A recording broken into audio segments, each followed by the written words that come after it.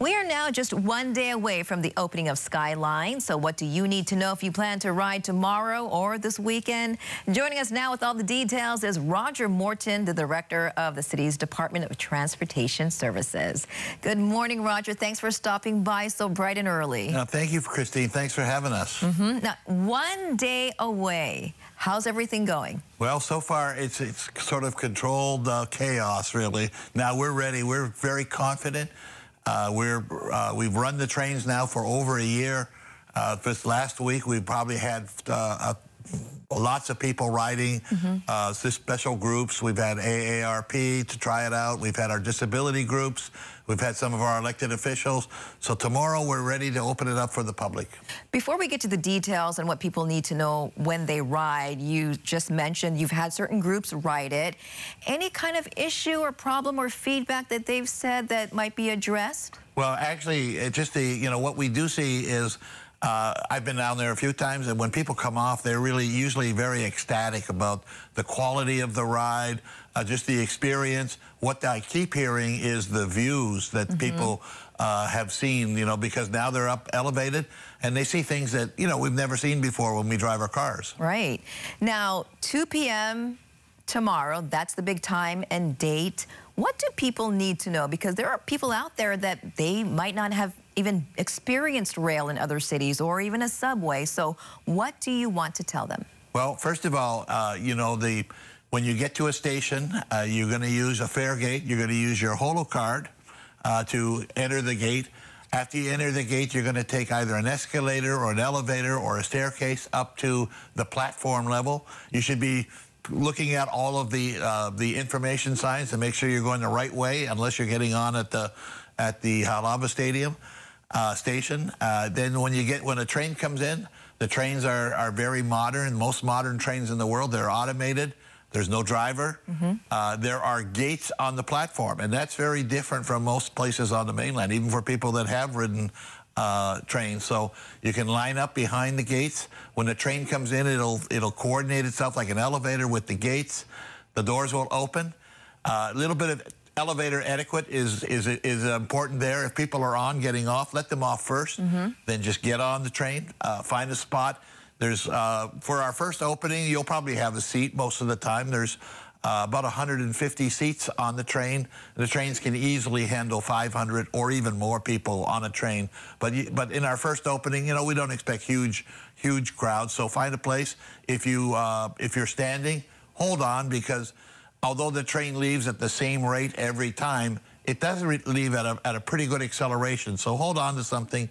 The train will leave the station, and then you're on your way. And how long or how fast does it go, actually? Well, the trains can go up to 55 miles per hour.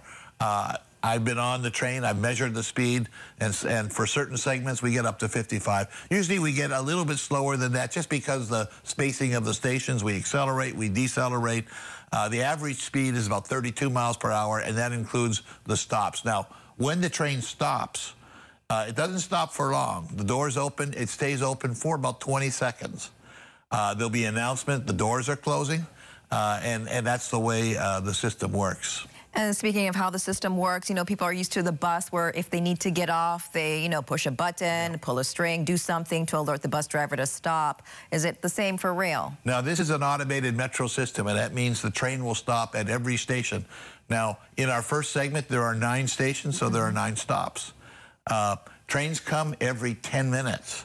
So like on a bus, usually you want to look at a schedule. You want to figure out, I want to catch the 9:22 bus.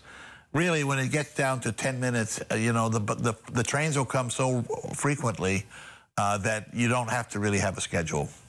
Now, speaking of schedule, it does open to the public 2 p.m. tomorrow. Yes. But you do want to tell people you don't have to get on at 2 p.m. and also you don't have to get on at only 2 points. Yeah, we're going to have 5 days of free riding. And let me go through that. First of all, on Friday, all stations will be open at 2. Our parking lot, our largest park and ride, is at the Aloha Stadium Halava Station. And we're going to open that parking lot directly at 2 p.m. And that's because we are going to, we have a ceremony going on there. We have to break it down. And so I want to just warn people, don't come before 2 at that station. The other two park and rides, or there's one at Ho'opili and one at UH West Oahu.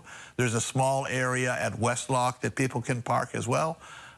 You can go there before 2, but the system will not be open until 2. There are 9 stations. People can enter at any station because we're going to be operating regular service.